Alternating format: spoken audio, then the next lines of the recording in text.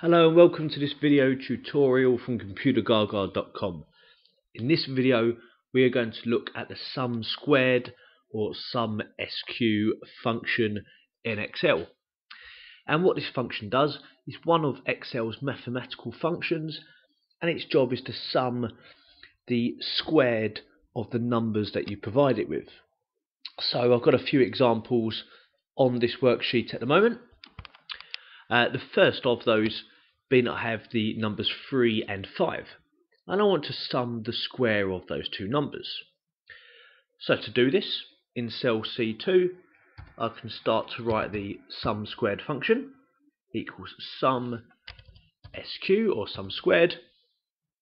Here it will list what the job of that function is, saying that I could provide it as the numbers as numbers, references, names or arrays.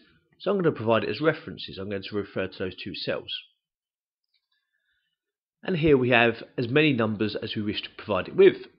I'm going to provide it with that one, cell A2, comma, that one, cell B2. And close bracket. And when I press enter, Excel produces the answer of 34 because we have number 3 squared, and 3 times 3 is 9. Number 5 squared, 5 times 5 is 25. 25 plus 9 equals 34. So it squares both numbers and then sums the totals together. I can provide it with as many numbers as I wish. You can provide more than just 2. Or it's not unlimited, but it's more than what you'll ever need.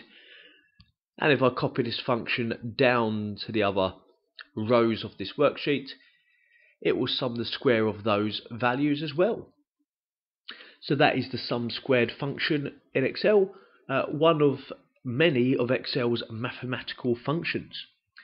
Please check out some of our other videos on our YouTube channel or any of our other tips at Computergaga.com.